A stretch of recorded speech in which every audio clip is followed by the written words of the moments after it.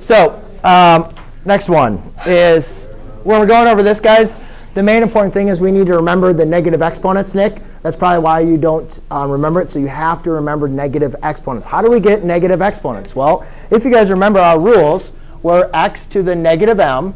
To make that positive, you had to write it as the reciprocal. And if you had a negative in the denominator, a negative power in the denominator, to make it positive, you had to write it in the numerator. So the first step you guys had to do with this is just an extra step. The first step we had to do is we had to make this 1/2 positive. So to do that, I'm going to rewrite it in the numerator. OK? Now, the next thing is now we can rewrite our rational power as a radical expression. I don't need to write it over 1. So that's going to be the square root of 8 to the first power.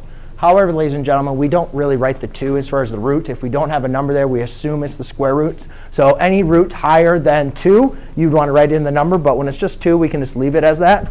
So we can rewrite this as the square root of 8. And then hopefully you guys also remember that the square root of 8 can be simplified. If you guys remember, if we were going to write this as the product of linear factors, that would be 2 times 2 times 2, right? Where we can pull out a pair of 2's. So the simplified answer would be 2 square root of 2.